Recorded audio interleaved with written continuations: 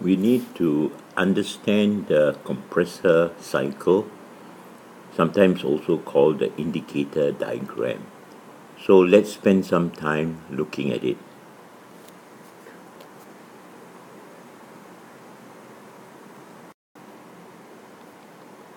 The compressor diagram, also called the indicator diagram or the PV diagram, is a plot of the pressure on the y-axis with respect to the volume in the compressor.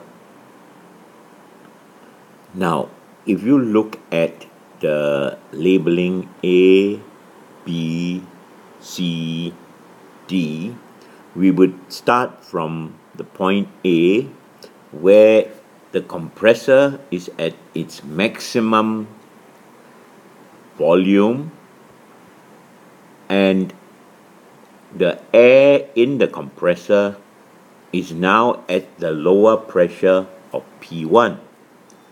Now, as the compressor advances from A towards B and C, it moves what we call a swept volume.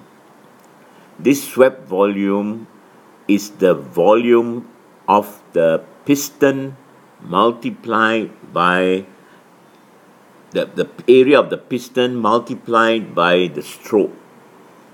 So what we see on the x-axis is a representation of the volume.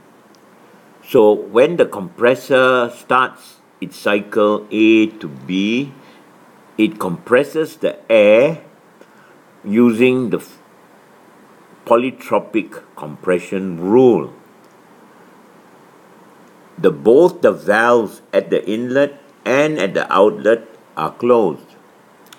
However, when the compressor reaches the point B, where the pressure slightly exceeds the external delivery pressure, the valve at the exhaust open and compressor removes or pushes out the air until it reaches the point C. Now, the point C is the limit to which the compressor piston can move, and the remaining volume which it doesn't sweep is called the clearance volume. This is needed because at the outlet and at the inlet there are valves which need to open and shut. So clearance is needed to be able to allow for this. Now at this point here we have compressed air still in the compressor occupying the clearance volume. Now as the piston now moves away from the top dead center, as it is called, towards the bottom dead center, the air that is in the clearance volume expands until the point D is reached, when the pressure is the same as the inlet pressure. At this point, the inlet valve opens and air is induced into the compressor.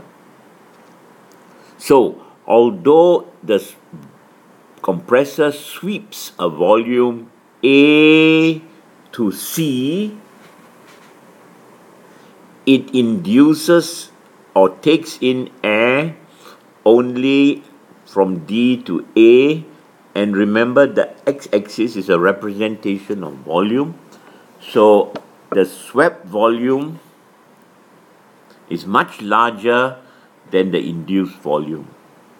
The clearance volume is a percentage of the swept volume, usually between 4 to 6%.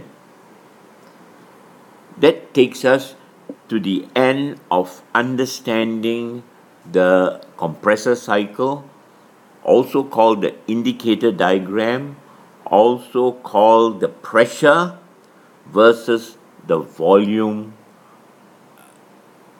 cycle for the compressor.